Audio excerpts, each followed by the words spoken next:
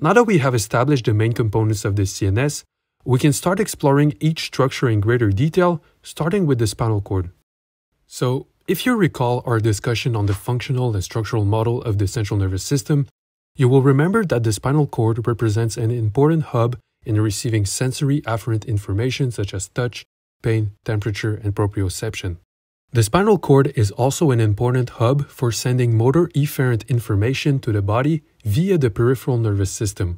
Recall that the peripheral nervous system mostly communicated with the spinal cord through what are called spinal nerves. Additionally, the spinal cord plays an integral role in mediating many sensory motor reflexes that are crucial to our survival. For that reason, to understand how the spinal cord operates and what each of its components does, it is crucial to understand how the sensory and motor information is transmitted across that structure.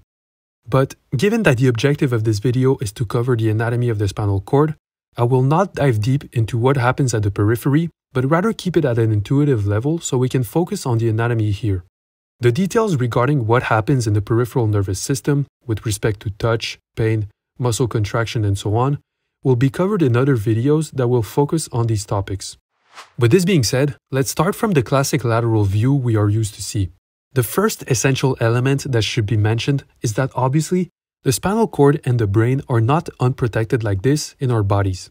As you might know, the brain is protected by the skull, and the spinal cord is protected by a complex of bones, muscle, and tendons called the vertebral column. If we take a closer look at a segment of the vertebral column, you will first notice the bones that surround the spinal cord. These bones are called vertebrae, and for our purposes, given that we want to focus on the spinal cord, the main purpose of these bones is to protect the spinal cord. As a reminder, the spinal cord that we see in the middle has generally three important functions. Namely, through mechanisms we will cover later, the spinal cord constitutes an intermediate for sensory and motor functions such as touch, pain, temperature, proprioception, and muscle activation, as well as homeostatic functions in the case of the autonomic nervous system. Moreover, the spinal cord contains sensory motor reflexes that allow us to swiftly interact with our environment. The spinal cord also contains what are called central pattern generators, which are circuits that produce rhythmic movements such as walking. To communicate with the rest of the body, the spinal cord is connected with the peripheral nervous system via the spinal nerves that bring sensory afferent information and send efferent motor commands.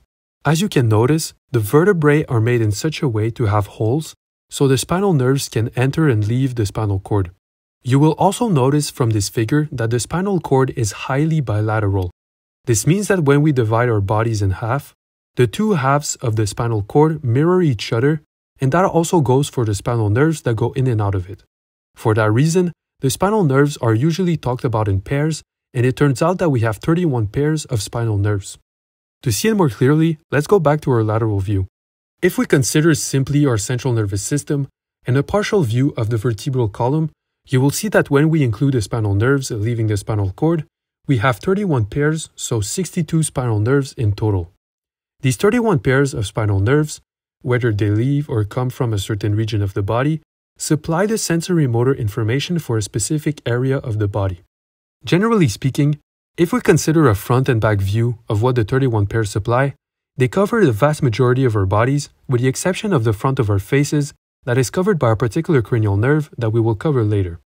Now, within this large area covered by the spinal nerves, it is possible to further divide that area based on the region that each spinal nerve pair covers. This given region that a pair of spinal nerve covers, or innervates, is called a dermatome. Consequently, we can say that we have 31 different dermatomes. An important aspect about the anatomy of the vertebral column that I have yet to mention is the fact that the spinal cord is divided into 5 distinct regions called cervical, thoracic, lumbar, sacral, and coccygeal. The names of these regions are based on the location of the vertebra near the spinal nerve. The cervical section, which by the way comes from the Latin word cervix, that means neck, represents the neck region. In this cervical region, it contains 8 of the 31 spinal nerve pairs. The shorthand terminology to classify these spinal nerves is to generally call them C1 to C8 to refer to the spinal nerve pair. In terms of the dermatome region, you will notice that the 8 pairs of the cervical region altogether cover the neck region and a good portion of the arms. The following section, thoracic, represents the chest region and it has 12 of the 31 spinal nerve pairs. In a similar fashion to the labeling of the cervical region, these 12 pairs of nerves are referred from T1 to T12. As you can see from the dermatome regions, the thoracic sections generally cover the upper back, the majority of the torso, and a portion of the arms. Next, the lumbar section of the vertebral column covers the lower back and has 5 of the 31 spinal nerve pairs. The dermatome regions, which are labeled L1 to L5, cover mostly the legs and the lower back. Then, the sacral region has 5 of the 31 pairs and covers mostly the legs. The dermatomes and spinal nerve pairs are labeled from S1 to S5. Finally, the coccygeal region is associated with one single pair and covers the region of the coccyx. Two important aspects to consider with dermatomes is that first, the regions that they cover overlap greatly, and for that reason, if you have some damage to a particular spinal nerve pair, you won't completely lose sense of touch or movement in that theoretical region. Secondly, the dermatome regions vary greatly among individuals, so it is important to keep that in mind when consulting that graphic. With these regions now covered, there is an important anatomical element that we can now appreciate. Indeed, when we consider a view of the back of the spinal cord, or simply a dorsal view, you will notice that it is enlarged in the upper and lower regions of the spinal cord. These two enlargements are respectively called the cervical enlargement and the lumbosacral enlargement. The two are caused by the fact that our arms and legs supply and demand more processing from the nervous system, which causes our spinal cord to be enlarged. If we consider backward divisions, you will see that the cervical enlargement occurs between C3 and T1, and the lumbosacral enlargement occurs between L1 and S2. Now, another anatomical element that you might have noticed in these drawings is that the spinal cord is actually shorter than the vertebral column. Indeed, the spinal cord, which, starting from the caudal end of the brainstem, only reaches the first few vertebrae of the lumbar divisions. This terminal end is called the conus medullaris. As a result, the spinal nerves that come from the legs produce what is known as the cauda equina, which is basically the collection of spinal nerves that innervate the lower body and leave from the end of the spinal cord. The final anatomical detail that I believe is relevant to mention is that when we consider the skull, there is a hole in the skull called the foramen magnum that allows the spinal cord to pass through and communicate with the rest of the central nervous system. As you can see, these diagrams are packed with all sorts of information, so if it is the first time you see all these words, make sure to go slowly through them to avoid any confusion. I hope that this final view of what we discussed will help summarize the key components of the external anatomy of the spinal cord.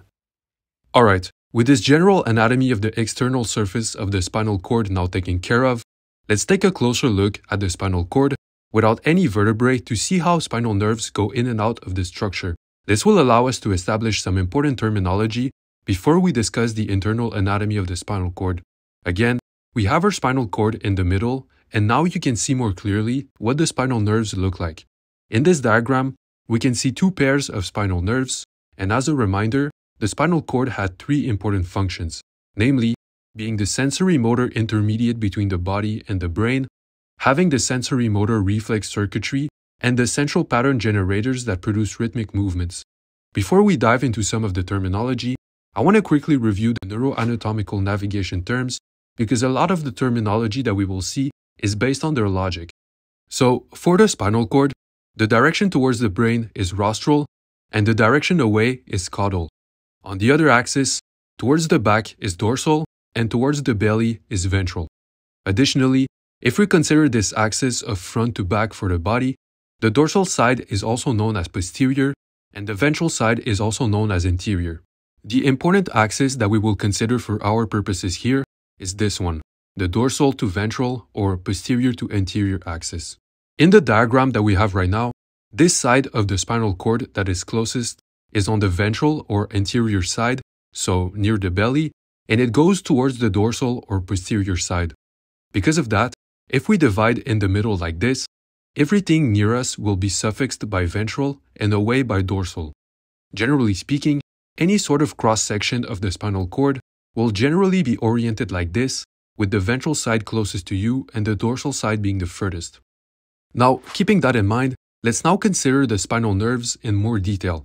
As I have said many times, spinal nerves carry both afferent sensory information towards the spinal cord and efferent motor information away from the spinal cord. Starting with afferent sensory information, when it travels towards the spinal cord, it reaches a structure called the dorsal root ganglion, which is an enlarged structure that contains the cell bodies, or cell somas, of the pseudo-unipolar sensory neurons, here shown in blue by the filled circle. After crossing the dorsal root ganglion, the structure branches into what are called dorsal rootlets, here highlighted in yellow, and these rootlets end up conducting the afferents into the spinal cord. When we consider efferent motor information, the cell bodies of the motor neurons originate in the spinal cord and leave by ventral rootlets to reach a structure known as the ventral root before joining sensory afferents in the spinal nerve. Because the spinal nerve ends up carrying both afferent and efferent information, it is also referred to as a mixed nerve. In this figure, you might have noticed that the spinal nerve splits in two. The dorsal portion is called the dorsal ramus, and the ventral portion is called the ventral ramus. Although both rami are spinal nerves and carry sensory motor information, the main difference between the two is that the dorsal ramus carries this information to supply the posterior trunk and the posterior head, and the ventral ramus carries this information to supply the limbs and the interior portion of the trunk. One important element that I hope you have noticed is that sensory information is segregated from motor information as it goes dorsally and motor information leaves ventrally. This will be really important to keep in mind when we will cover the internal anatomy of the spinal cord. Now, what I just told you and what you see in this diagram is only part of the story when it comes to the spinal nerves. Indeed, the structures that you see here only hold for the functioning of the somatic nervous system. Remember that along with the somatic nervous system that controls voluntary functions, the peripheral nervous system is also made out of the autonomic nervous system that controls involuntary functions also with the aid of spinal nerves. However, the autonomic nervous system is much more complex with respect to the spinal cord because there are two different branches, namely the sympathetic and parasympathetic nervous systems, and they both use different mechanisms to reach their targets. As a result, there is much more diversity and exceptions to consider when discussing how the autonomic nervous system uses spinal nerves.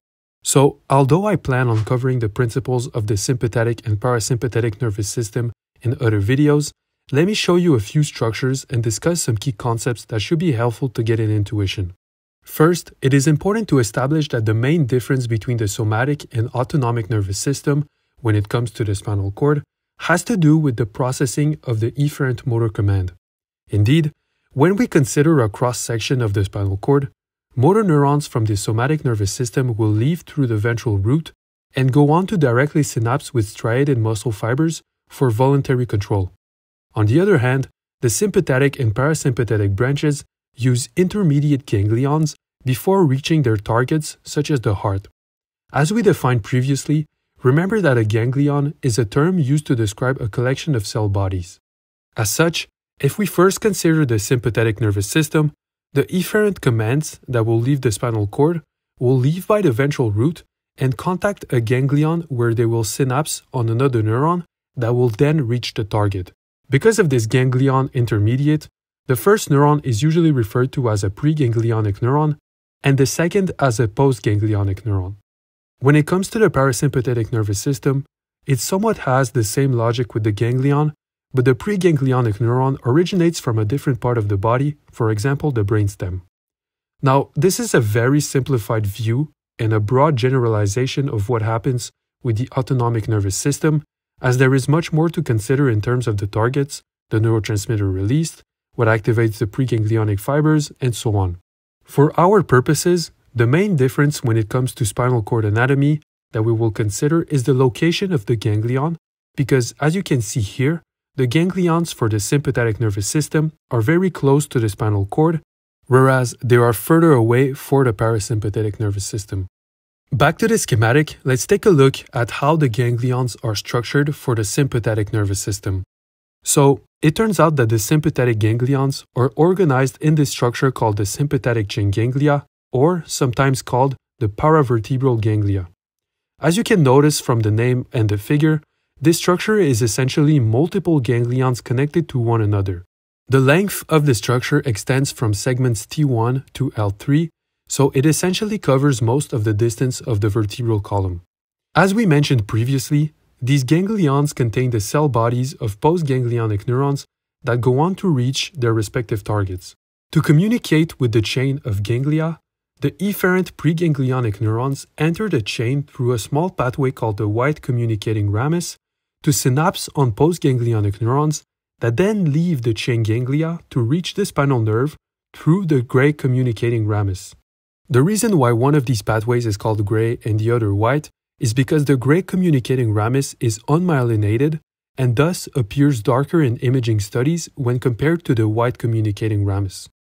Now, because of the chain-like structure of these ganglions, the preganglionic fibers have the possibility to move up and down this sympathetic trunk to synapse at postganglionic neurons that are responsible for different segments. Moreover, preganglionic fibers also have the capacity to continue their journey through nerves called splanchnic nerves and reach more distant ganglions called prevertebral or collateral ganglions. Now, keep in mind that this structure is simply for the sympathetic nervous system, and the parasympathetic nervous system uses different pathways to reach its targets. Indeed, apart from the preganglionic fibers that arise from the brainstem, the segments S2 to S4 in the spinal cord have preganglionic fibers that leave the ventral root and by way of the pelvic splanchnic nerve, they reach their postganglionic target. In summary, the nerves of the somatic nervous system compare like this to the nerves of the autonomic nervous system. The two models share many similarities and also differ on a few aspects, but nonetheless, this gives us a good overview of how the closed structures outside the spinal cord are organized. Again, these diagrams are very packed with information, so make sure to go slowly if it is the first time you see these words. Alright, with these structures now clarified, let's now consider the internal anatomy of the spinal cord. To do so, let's take a look at a cross-section from the cervical, thoracic, lumbar, and sacral divisions of the spinal cord.